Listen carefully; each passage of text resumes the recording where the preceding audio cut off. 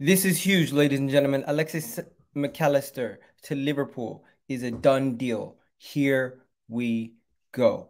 And if you guys don't already know, Fabrizio Romano himself has come out and reported this in addition to many other people. As you guys know, the Argentinian, the Brighton midfielder, has had a fantastic season in the South Coast and coming into this Liverpool team that have struggled with form with some of their best players like Fabinho, Jordan Henderson, even Thiago Silva, Thiago Alcantara struggling with injuries and just overall form, having them to rely on their youngsters.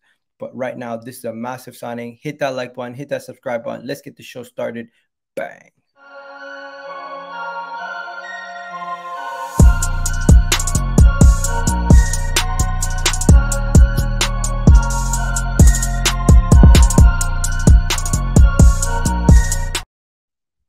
Yes, people. So Fabrizio Romano himself said, Alexis Mac Allister to Liverpool, here we go. The final agreement completed with the contract, understood that it will be valid until 2022, and it'll be a 5-year deal. Now, this is where I think it's an absolute bargain. Liverpool will pay the buyout clause in the next few days, less than the reported £60 million fee. Now, this is an absolute bargain in my opinion if Liverpool are only paying less than 60 million for Alexis Mac Allister, because I think Mac Allister is a quality player, and as an Arsenal fan I would have loved if Arsenal would have gone out to sign him.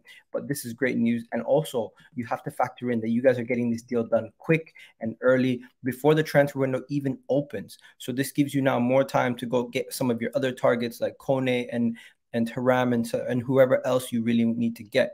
And credit to Klopp and the boys over there for getting, of course, not only the Brighton midfielder who's helped Brighton get into the top 4, but he also is a guy who won the World Cup this season. He's a 24-year-old midfielder, dynamic midfielder, who not only can get forward and get involved in the attack, but can get back and do the defensive work.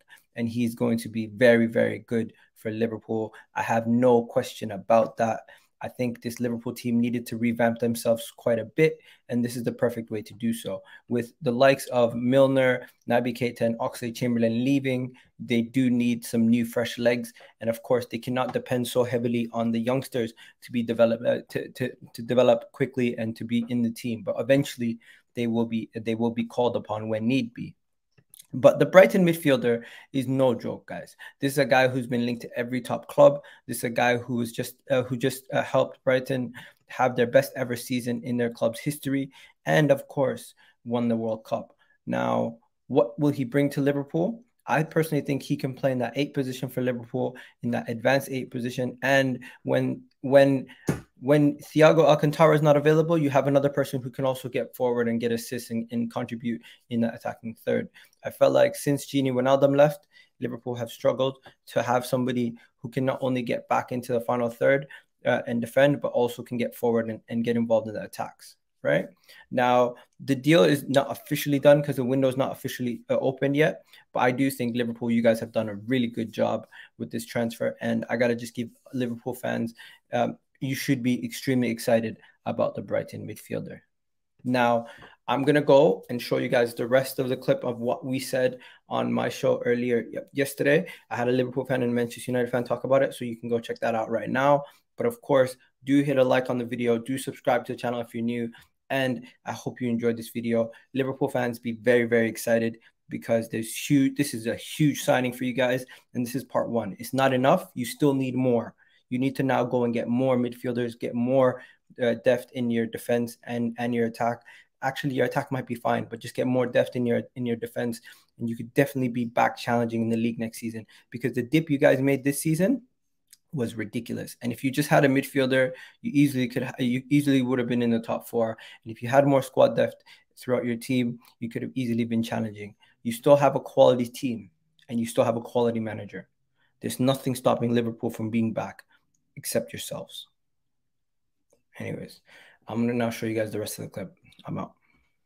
45, apparently. That's what I've been going around the works, which is a very good deal in my opinion, because people have been saying 70 to 60, and I was like, bro, that's a lot. But 45, I'm personal terms agreed.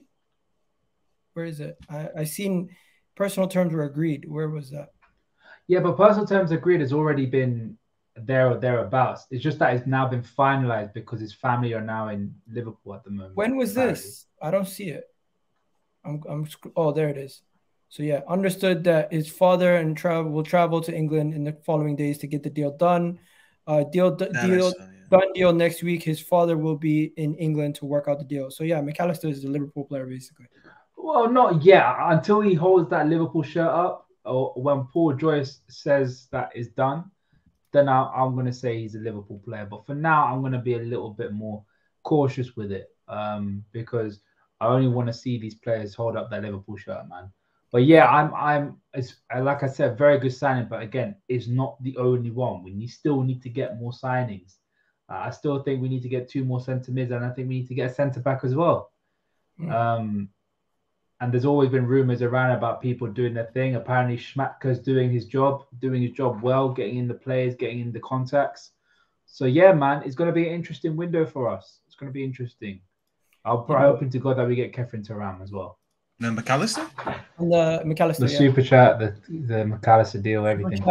I mean, I don't know Ram's team as good as him. I will definitely tell you 100% that they definitely need more than just him. Like, just getting Mac Allister is not going to be enough. I mean, Ram, you already said that, so it looks like I'm just like copying you. But it's just like it's that obvious. There's no way you're bringing in just one midfielder. And I rate Mac Allister, by the way. I was one of the few people after the World Cup to say that he's really good. And some people were like, nah, he was just there and thereabout. But he just fit in very well with a World Cup winning team, and he just didn't look like he was out of place. So it looked like he was ready for this big step. And I think he really does help this Liverpool team if he joins. But by no means is he that one signing that's going to turn the needle for them. Like, it's just not going to be enough.